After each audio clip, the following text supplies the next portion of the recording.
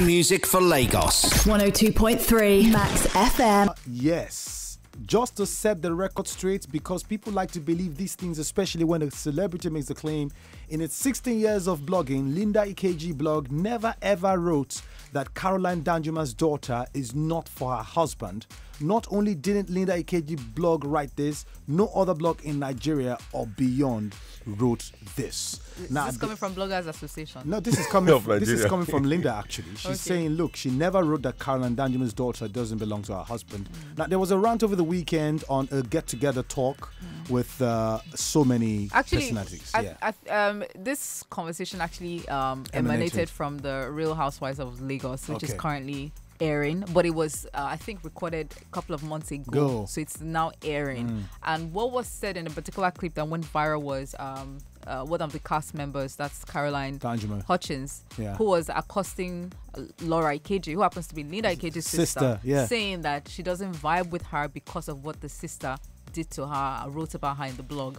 And Laura Ikeji was also saying that she didn't like Caroline because Caroline was disrespectful to Linda. And so Caroline started explaining, giving instances that warranted her disrespect. Her reaction to Linda. And in that conversation, Caroline actually did profess her love for Linda. That I really love Linda. She loved her, but Linda went on and on. I said, she reached out to Linda. She wrote messages to her that, look, my marriage is about to break. So people latched onto that and went online and also started revealing the different things that Linda had written, that had alleged about other people that had left damages. Debbie, I think they say a woman that's looking for a child should always go to bed naked. Okay.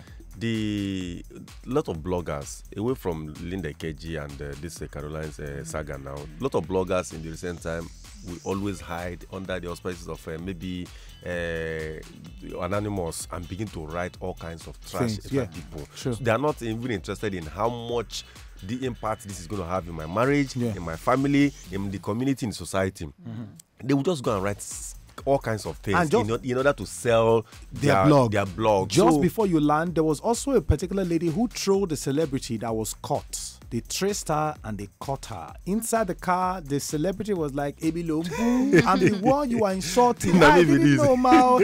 Look, she was a scapegoat. But you know what? I don't know where they were driving her to, but I know that day it don't done for her. It's always easy for people to just come behind, carry phone. I just write, come and beat me at home. Let me be this. I think it was Cardi B. Cardi B actually took a vlogger to court because the vlogger had alleged that Cardi B had STD, Cardi B had done this, done that, and Cardi B went to court, sued the vlogger, and she won. So I think for here in Nigeria, we don't have that trust in the justice system, because if somebody writes something about you and it's false, you should be able to go to court and make a case out of it. That's what I'm saying. So that is why the impunity of some bloggers is on the rampage. Yeah, it's so loose. They can write anything because they feel they can get away with everything. And just Music for Lagos. 102.3 Max FM.